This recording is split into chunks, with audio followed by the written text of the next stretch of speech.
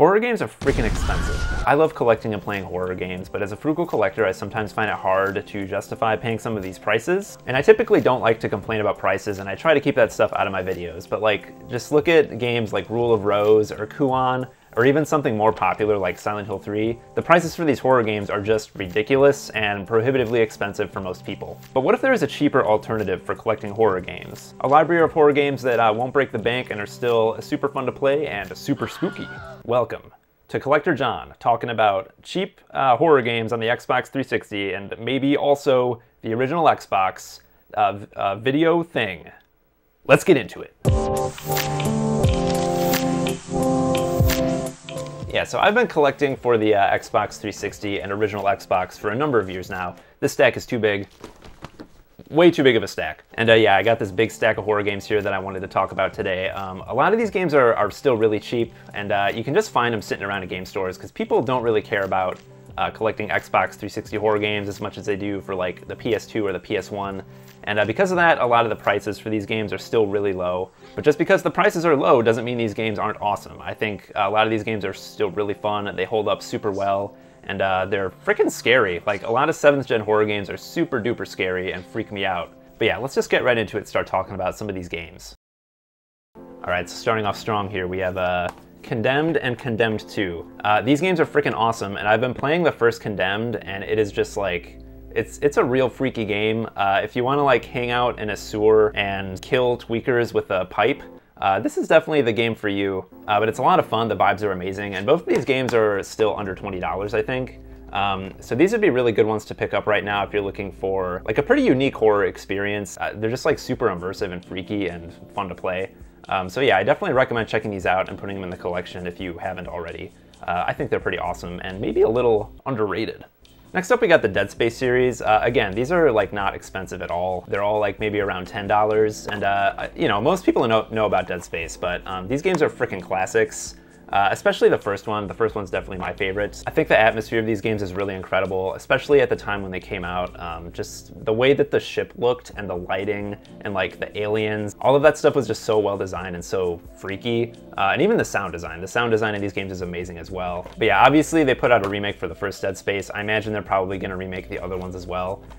But still, they're still really fun to go back to on the Xbox 360 if you're looking for more of a retro, nostalgic experience. I think these are really fun to go back to still. And there were a lot of Resident Evil games that came out on the Xbox 360, and I think this was kind of a dark era for the Resident Evil series. But I think Resident Evil 5 is still really fun. It's not as much of a horror game as like the earlier Resident Evil games, but I think it's still really fun to play, and there's still horror elements to it. As far as these other ones, these are the only two other Resident Evil games I have on the 360. Operation Raccoon City is not good. Like, that's not a very good game. I don't know why I even have it. Then Resident Evil 6 is kind of, I think some people like it, but to me it's kind of mid. But I do have this archive collection version that has all these other codes for different Resident Evil games you could download. I'm actually not sure if those work. I really need to go onto the Xbox Live store and try to download these. But it does have a code for Resident Evil 4 HD and Code Veronica HD. So this is like a pretty cool collection. They also put out a few Silent Hill games on the Xbox 360. This is the only one I have right now, which is Silent Hill Homecoming. I paid $18 for it at a game store in Stevens Point, Wisconsin.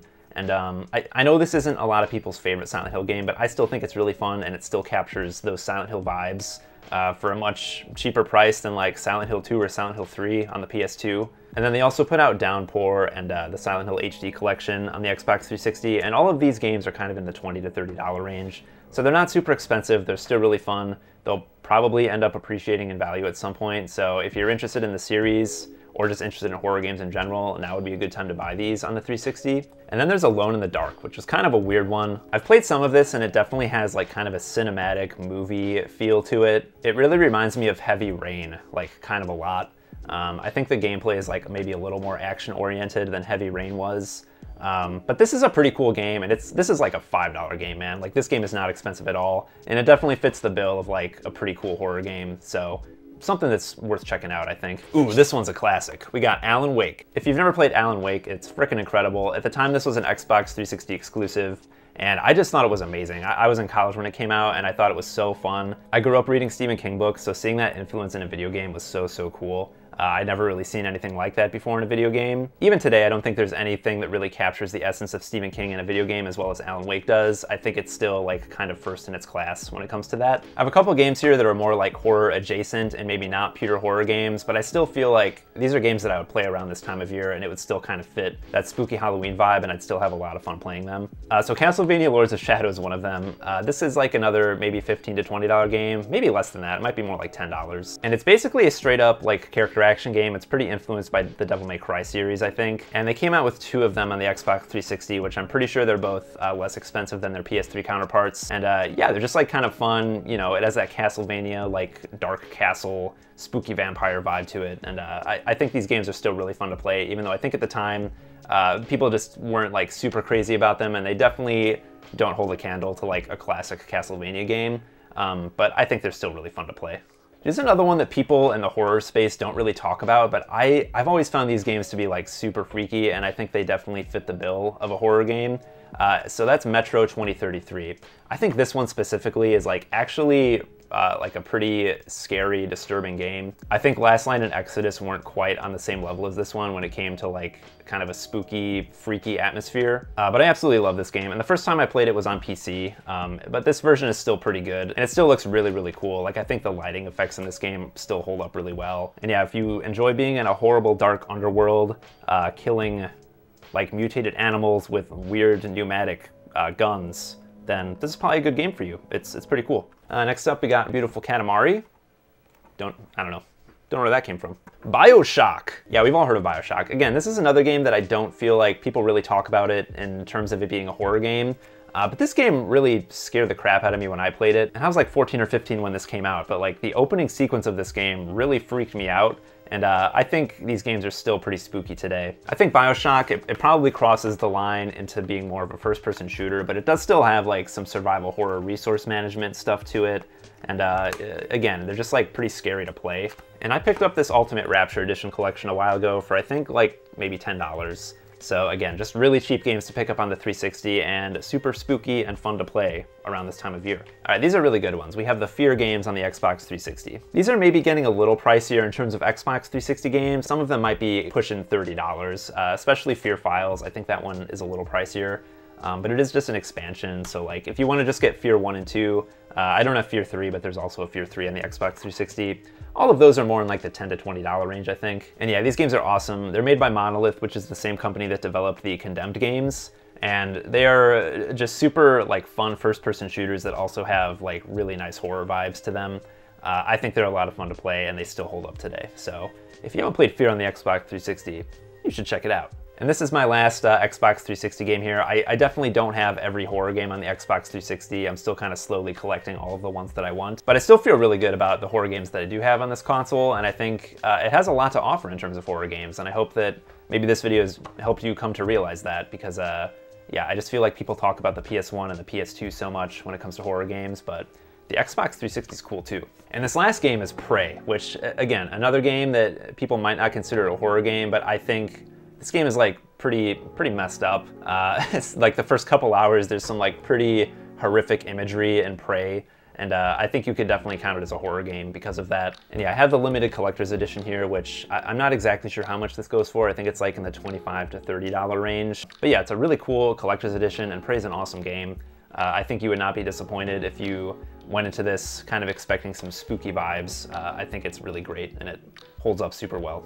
All right, so that's my Xbox 360 stuff, but I also want to talk about the original Xbox. Hey, what's up guys? It's Future Collector John here, and I realized while I was editing this video that I completely forgot to mention the Dead Rising and Left 4 Dead series. If you're looking to get some good zombie horror going, you really can't go wrong with either of these series. I think Left 4 Dead especially is just like really fun. Just a satisfying, therapeutic zombie murder simulator. I don't know, I think it's a great time, and these games, again, are just incredibly cheap. I think I picked up Left 4 Dead at a thrift store for like $2, and then Dead Rising looks like I got for $6 at Mega Media Exchange, so you really can't go wrong with these. But yeah, I just wanted to give these a shout out. I felt like kind of a moron for forgetting about them because they're freaking classics. But yeah, we'll get back to our regularly scheduled programming now with some cool original Xbox horror games. Let's get back into it, baby. Let's go! And I think the original Xbox is a console with a lot of cheaper horror games. It might be a little more expensive than the 360, but a lot of these, if you compare them to like the PS2 versions of the same game, they are pretty much just cheaper across the board than anything you'll find on the PS2. So because of that, I just wanted to talk about some of the original Xbox horror games that I have. And we're gonna start off with one that's a little on the pricier side, and that's Obscure. So I think I paid $70 for my copy last year, and it doesn't have the manual, unfortunately, so that's like definitely on the cheaper side for a copy of Obscure. A complete copy on the Xbox might run you up close to $100, but if you look at the prices for the PS2 version of this game, it is like almost $300 now. Like, it's getting real crazy on the PS2. And this game is awesome. I think people should be able to collect it and play it. I think it's really fun. And I think the Xbox is a really good way to do that for a cheaper price. But yeah, this game has some really interesting ideas, and it's super influenced by like teen horror movies. I honestly feel like this game was kind of influential to Supermassive Games and what they're doing. Stuff like Until Dawn or The Quarry. Those games feel like they might have actually been heavily inspired by this game, where you just have like a group of teens that you're playing as, and there's kind of this permadeath mechanic where if one of them dies, they're just dead and you can't play as them anymore. I think it was like a really cool and interesting game for the time, and it's still really fun to go back to today. The vibes are pretty incredible, honestly. Next up, we have Still Life. I don't think I've ever heard anyone talk about this game, ever. It's not an amazing game. I think at the time it was pretty much a bone standard like adventure game. It kind of reminds me of Siberia a little bit, but it does have really cool serial killer horror vibes. It feels very David Fincher inspired, and this copy that I bought in one of my local game stores was $8, so not an expensive game, and if you're into that type of thing, like that whole David Fincher vibe, Seven and all that stuff, you'll probably still enjoy this game as something to check out. And we're gonna go straight from David Fincher serial killer vibes to Grabbed by the Ghoulies. This game is an Xbox exclusive. I don't think you can play it on any other platforms. I don't think they ever did any remasters of it or anything like that. I might be wrong, but I'm pretty sure they have not remastered this. And this game was made by Rare, so it holds up really well. It's super fun to play. It's just kind of a fun, like, arcadey, it's not really a platformer, it's not really a character action game. I don't really know where I'd put it. I guess you could just call it like an action adventure game, but it is pretty spooky, you know? You're just going around exploring this haunted mansion. Maybe some Luigi's Mansion vibes in there. I don't know. I don't really know what else to compare this to. But this game is really fun. It's a pretty cheap original Xbox game. You can pick it up for like, you know, $12 or $15. Yeah, it's just another spooky game that I would definitely recommend to most people. Doom 3 is definitely a horror game, and the original Xbox version is pretty cheap to pick up. It is dark and spooky. You are walking around dark corridors with a flashlight, and you can't shoot and use the flashlight at the same time, and it is very tense and stressful to play. So if you're into that, Doom 3 is really fun. The Xbox version is fun. There was an Xbox 360 version that came out, and that's probably a better way to play this, but I don't know, something about like the griminess of playing this on the original Xbox is a lot of fun to me, so I like this version of Doom 3 a lot. Ooh, next up we got The Thing, which I still have, I just realized I still have the price tag on this from when I bought it a few years ago. This was, when I bought it, it was $10 on the original Xbox. I think it goes for a little more than that now. This game is really fun and it has some really interesting mechanics. If you like the movie The Thing, which is one of my favorite horror movies, it's definitely worth checking out just to see how they translate like some of the aspects of how the thing works and how it infects people. You need to gain the trust of your companions so they don't think you're the thing, and then your companions can also turn into the thing. It's a whole thing. But yeah, this is a super like interesting video game. It's a little janky, but it's still just a really cool game. I feel like I've talked about Silent Hill 2 quite a bit already, but I just wanted to point out Silent Hill 2 and 4 on the original Xbox are much cheaper than the PS2 versions. I think both of those games run from like $30 to $50, and the PS2 versions are like almost $100. There's no version of Silent Hill 3 on the original Xbox, unfortunately, but these are both really good versions of these games. Especially Silent Hill 2, it has like extra content on the disc. There's a whole extra scenario where you can play as Maria, and that's really cool, and it also looks better than the PS2 version, so if you want to collect Silent Hill games, the original Xbox is a great place to do that. Better than the PS2. I'm just gonna say it. This copy of Silent Hill 4 is terrible. We're just gonna pretend it's not all ripped up and destroyed.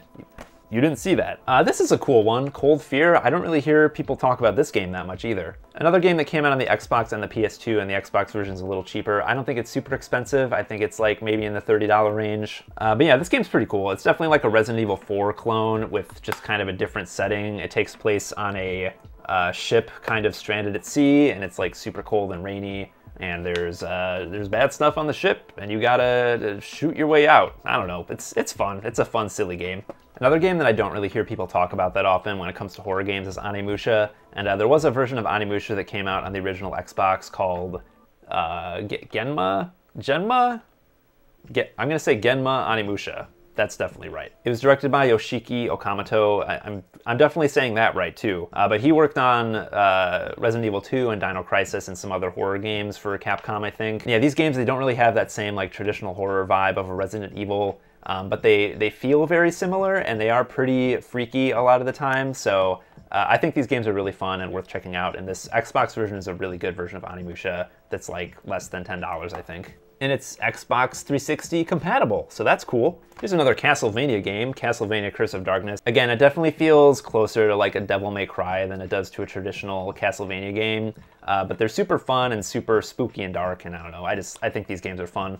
Dino Crisis 3, baby. Like Obscure, this is one of the pricier original Xbox titles, but when it comes to pricier original Xbox titles, they're still only like $50 to $60. Like, I think I paid $55 for this copy of Dino Crisis 3. And this is certainly not a traditional horror game. They were trying to make it more of an action game, but it still had like those kind of old, janky horror game controls. Like, this game pretty much straight up has tank controls. And I think if you like horror games, this is worth checking out just because it's interesting. Like, they were trying to make it something different, but it still felt like this antiquated, like, Resident Evil Dino Crisis formula was still in there. And I don't know, I think it's a cool game. All right, I've got two more here. This is kind of a weird one, but it's Thief Deadly Shadows. This game only came out on the original Xbox and the PC. There was no PS2 version. And this game is definitely not a horror game any more than like Splinter Cell is a horror game. I think they play very similarly. However, I do feel like the Thief series does just kind of have its roots in horror. Like, these games straight up have levels where you just fight undead creatures, and there's just like kind of a Victorian steampunk vibe to all of them.